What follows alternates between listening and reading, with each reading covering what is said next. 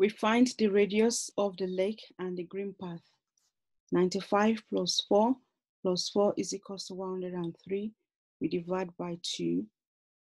That gives 51.5. We now substitute the radius into the area of the circle, which is pi times r squared. Pi is 3.14 times 51.5 squared equals to 8,328.065. The radius of the lake is 95 divided by 2, which is equals to 47.5. Radius is half of diameter. That's why we divide by 2.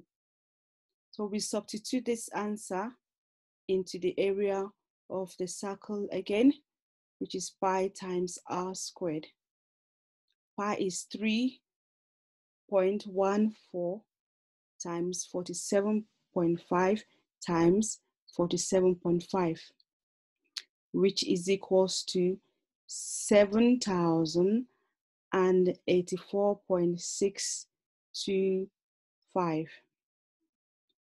What we need to do now is to take away the area of the lake from the area of the lake and the green path, which is 8,328.065, take away 7,084.625.